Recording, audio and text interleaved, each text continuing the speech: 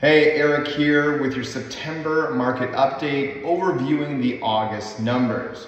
Now we had a pretty typical August if we ignore last year's August, which was somewhat of an outlier over the past 5 to 10 years. So a pretty traditional August market where things start off at the beginning of the month at quite slow and then start to pick up near the end of the month. So we saw less properties sell and more new listings. And typically that means we would see a downward trend in pricing. But in fact, prices are holding. This may be a sign of stability in the market, but we'll see, especially with the interest rate increase that we saw last week.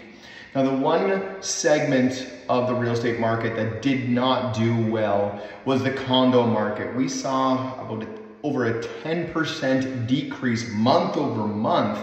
So that condo market has really plummeted. Now, I would expect that if it wasn't for the student condos, which are in very high demand, those are holding up the market. That actual number for typical downtown Kitchener, uptown Waterloo condos, that number's dropped even more, probably close to 15%.